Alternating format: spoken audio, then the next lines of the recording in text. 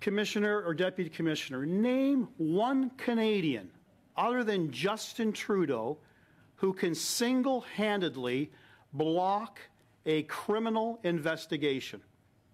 I'll give you some time to think about that. I can take that question immediately. I can say that there is not a single Canadian that can block an RCMP independent criminal investigation, period. Right. But Justin Trudeau did. Now, I'm looking at your conclusion and recommendation report into the SNC-Lavalin matter, and I'm looking at paragraph 23, which you probably don't have before you. And I want to basically reiterate this so that Canadians can understand where this investigation is at. Although you reached a conclusion not to charge Justin Trudeau, you indicate in 23 that your report does not translate to the absence of a criminal offense.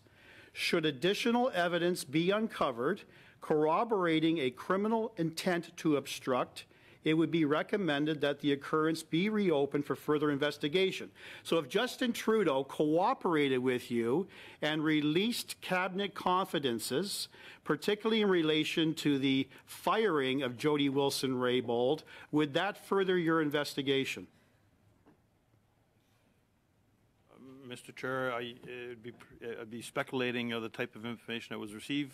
We operate in the process, in the judicial process, and without having all the knowledge of the authority of the Prime Minister, I'll just leave it at that. But there are different rules governing different entities and processes. Brief last question, Mr. Brock.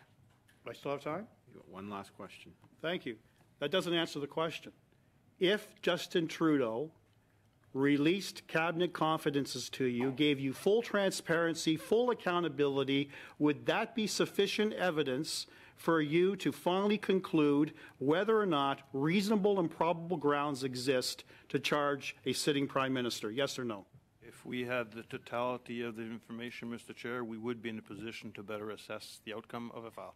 Thank you very much. Attorney on